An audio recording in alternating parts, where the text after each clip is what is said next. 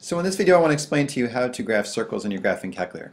First thing I'd like to do is make sure that the y equals is free of any equations, and also do a zoom 6, which will reset your window, followed by a zoom 5. The zoom 5 squares up your window, making the units between the x and the y axes equal, and that will make your circles round versus oval shaped if you did it in a zoom 6 format.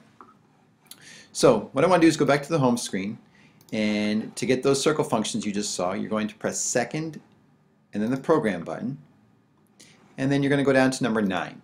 Number 9 is the circle drawing tool.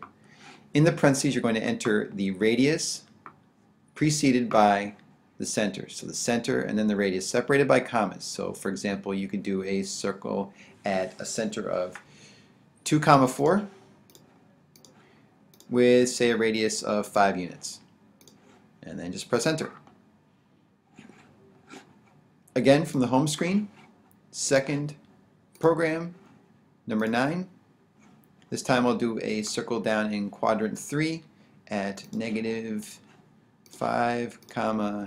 -6, and we'll make this a small one with just a radius of 2 units. And press enter.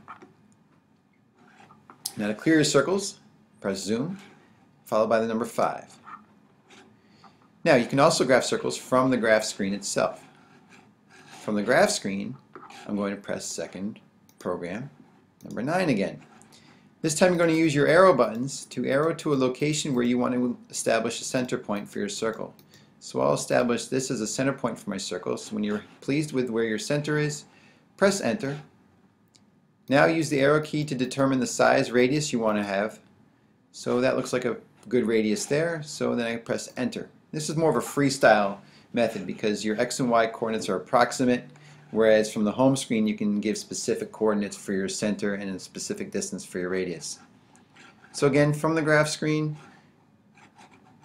second program, number 9, and again just move to a location where you're satisfied with a center. Press enter to lock it in. Use your arrow keys. You can either move left or right or up or down. And when you've determined the size radius, press enter, and then you've got another circle.